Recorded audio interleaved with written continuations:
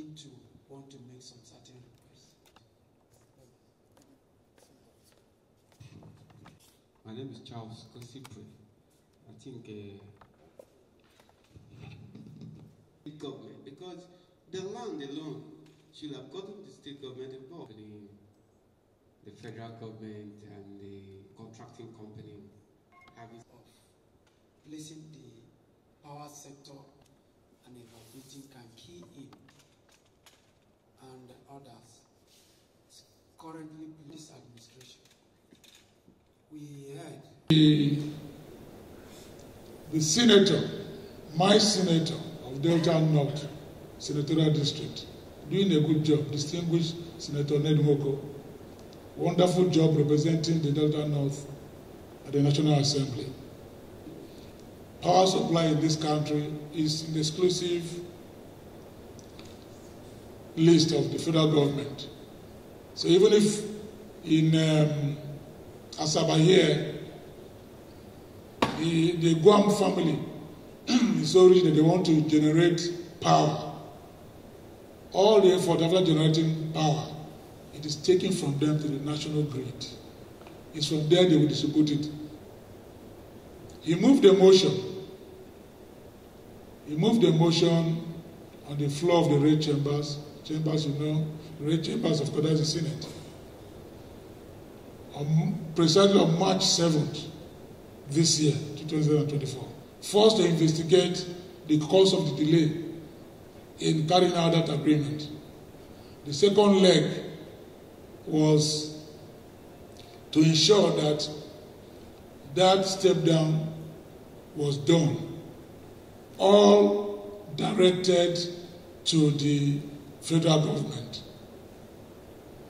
The motion didn't say that Delta State government should be investigated for the delay in distributing the 100 megawatts.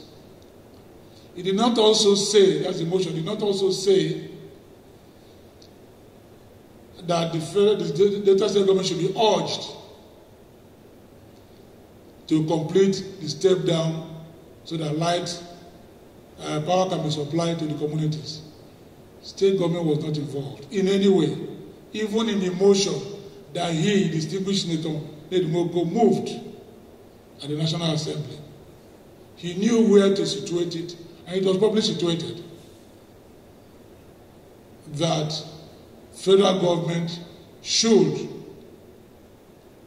be asked why has the 100 megawatts as agreed not been distributed to the communities or by inclusive.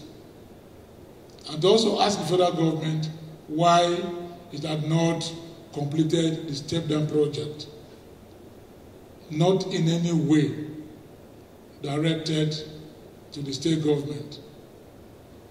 So we found as a bit uncharitable for our distinguished senator to begin to try to untwist our governor, Governor Sheriff Oborevwori, to pick the bill of the Okpai project. It is not in any way within the purview of the state government.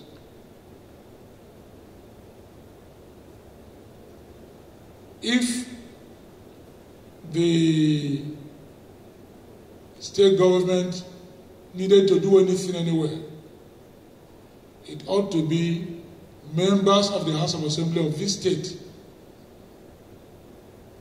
that should champion whatever with the governor.